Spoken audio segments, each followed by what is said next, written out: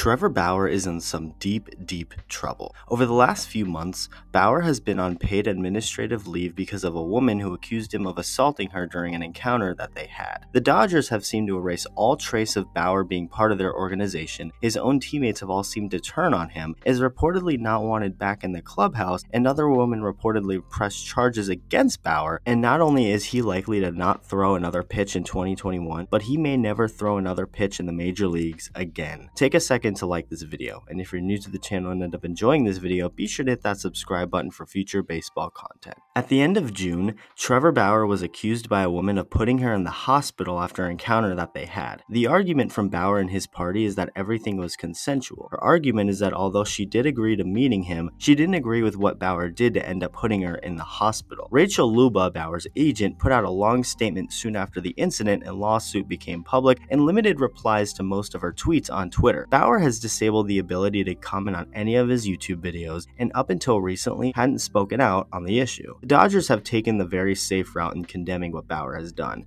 not publicly with their words, but more so with their actions. Bauer was supposed to have a bobblehead night during the second half of the season, to which the Dodgers decided to cancel. They also got rid of all of Bauer's merchandise from the team's store, shelves, and online store. And as for his Dodger teammates, they seem to be distancing themselves from him as much as possible. Justin Turner, Kenley Jansen, Chris Taylor, Mookie Betts, Max Muncy, and Dustin May all hit the unfollow button on Bauer's Instagram account. And whenever they've been asked about how they feel about this situation, they don't give a direct answer and really just talk about how happy they are to have the guys that they have, seeming like they just want to move on. When asked about the situation at the 2021 All-Star Game in July, Justin Turner said this, quote, "We're not really sure what's going on there. We're just going to show up every day with what we have in the clubhouse and find a way to win ball games. The distraction is outside our clubhouse. We get paid to win baseball games." End quote. Max Muncy then had this to say when asked about it, and it was pretty interesting.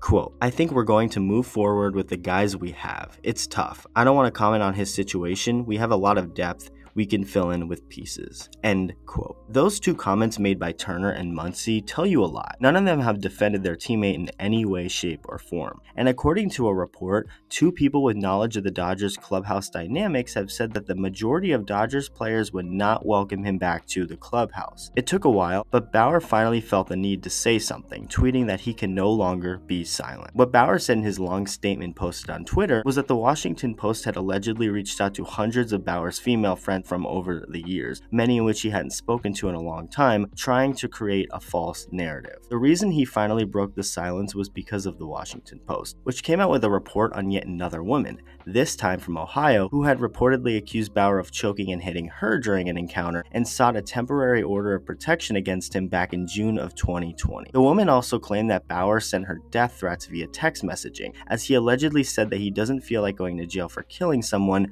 which is something that would happen if he saw her again. There is tons of more info on the whole situation regarding the other woman who accused him, and the link to the article will be in the description. The first day of the restraining order hearing against Bauer from the woman in San Diego took place very recently, and here is what happened. The woman demonstrated exactly what Bauer had done to choke her, claiming that she was scared, in pain, thrown around like a rag doll, and not being treated like a human being. The bottom line is the fact that Bauer is in trouble. When you really read more into the two scenarios with Bauer and these women, they definitely don't seem very stable, but neither does he. It's an overall incredibly messed up situation, and one that will all be hopefully resolved soon. As far as Bauer goes, he has most likely thrown his last pitch for the 2021 season, his last pitch for the Dodgers, and quite possibly the very last pitch ever in his major league career. Nothing is set in stone, but it isn't looking good, and the lack of defense from his Dodger teammates who seem ready to move on certainly doesn't help. Let me know what you think about the whole situation and what will come of it, and thank you for watching.